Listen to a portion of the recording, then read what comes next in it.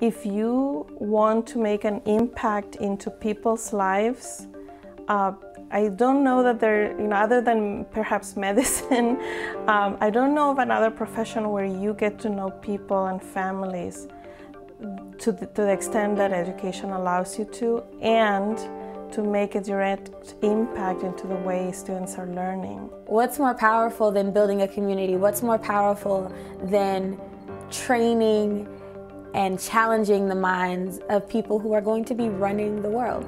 I highly recommend pursuing a career in education because it's important, especially today, given the global nature of the economy and the financial state of the world. It's important that people who are very competent go into education. We need the best and the brightest going into education. I really love middle school. They're so sassy. And I'm able to have a conversation with them, and they get humor, and they're very curious, and I enjoy their company a lot, and I really want to be in a science middle school classroom. I think it's really important to think about education from a standpoint of how and where can I make a difference, more so than money. I mean, we all know, even as a principal, it may look pretty to have a nice salary, but at the same time, the number of hours that you put in, the time that you put in, the difference that you are looking to make, more so than the money you're willing to make. And I would say it's all about the heart, I really think, and how much you want to make a difference in other people's lives. I'm majoring in English secondary education with certificates in Gender and Women's Studies and African American Studies. So I am a part of the secondary education program here, which prepares teachers, future teachers, to teach anywhere from 6th to 12th grade. I am a first-generation high school graduate and a first-generation college graduate.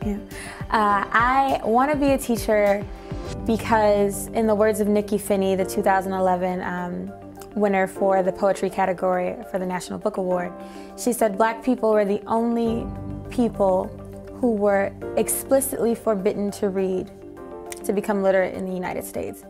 And so when I think about my calling to teach and my passion for education and teaching, it is primarily to uplift my community. I think that it is really, really important to have teachers of color in the classroom, especially when you are teaching students of color. I taught this summer in Brooklyn, New York, at a predominantly African American elementary school, and to be that face to them and be able to relate to them and tell them that, you can do it too.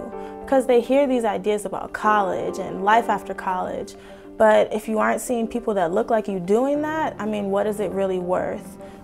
So to have people in those positions who look like you, I think those are great. They're motivating factors for your students, and I think that it's a necessity.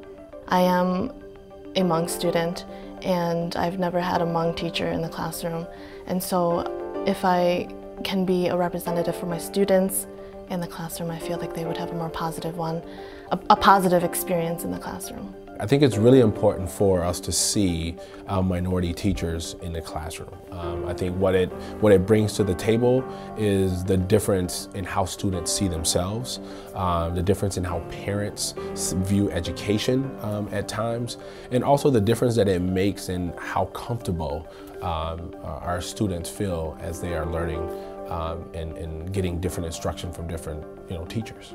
It's really hard to pinpoint just one event in my life that made me realize how important education was.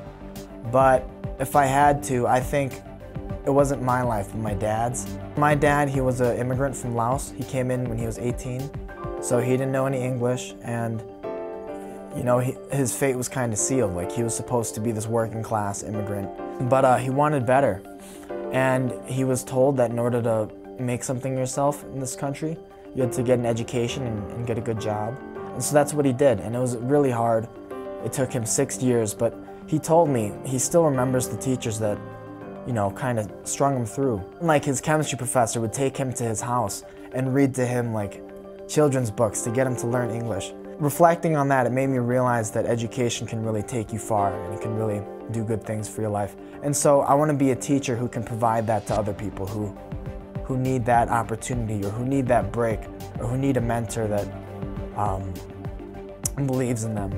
I really would like to bring my love for Chinese to my community. Ultimately, I feel like that's what got me to college. That made me stand out on my applications, was being this African American woman speaking a language that, you know, so many people find so daunting. And so those are my plans. After graduation, pursue a master's degree, go off and teach, hone my craft, and try to become a master teacher. That'll take forever. But, you know, and then long term, down the line, open my own school. And that's what really drove me, and that's the message that I send to a lot of people when I speak at different universities. I always speak to them about having a purpose.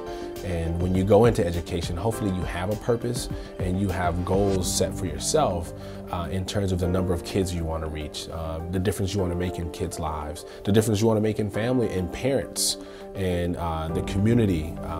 All those different things is really important to kind of start thinking about those things because they really make a difference while you're in the education field.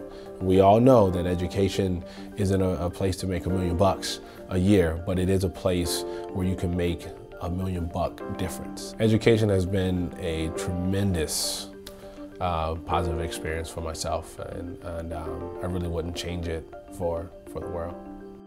We need teachers.